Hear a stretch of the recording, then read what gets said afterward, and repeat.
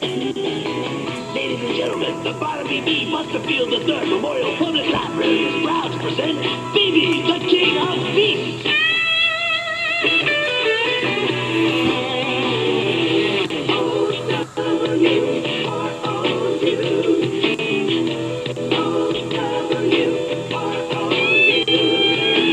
Woke up this morning howling, bound to ways of spelling ow. Ow is spelled O-U in couch, but O-W in cow. Yes, O-W makes the ow sound, and O-U makes it too. Should I say ow? Should I say ouch? I don't know what to do. Oh, wow. Oh, tell me how should I spell ow? O-W or O-U, ow. Ow has got me feeling blue.